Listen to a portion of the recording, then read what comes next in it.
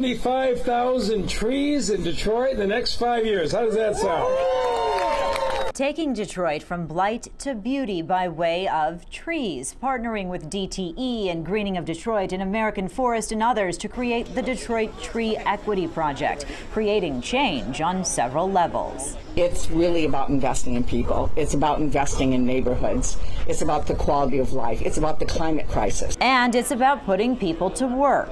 It's more than just about planting trees and changing landscapes, but it's about changing lives. Lionel Bradford, president of Greening of Detroit, knows a lot about that. Since 1989, they've planted 135,000 trees, employed 2,000 young people, and trained 1,000 adults in forestry and landscaping. Now, thanks to this private-public partnership, they'll be able to accomplish so much more in a city that needs a lot more trees. Really fundamentally start to reshape the future of Detroit from a beauty perspective, from an environmental perspective, to invest heavily in the city of Detroit with tree cover. 200 trees have already been planted, some along the lodge, with plans for so many more. Mayor Mike Duggan says there are 300 scrapyards throughout the city, so many properties that could be vastly improved by targeting the ugliest sites and planting trees. Can you imagine what this city would look like if you managed to do two things at once? Planted 75,000 trees for the environment,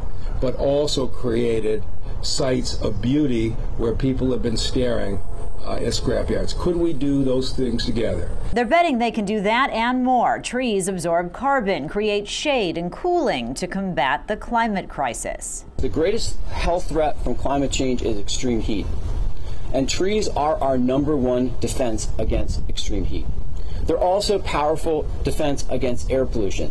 They're even important for our mental health. Mental health, the physical health of people and the environment, and the economic health of the community.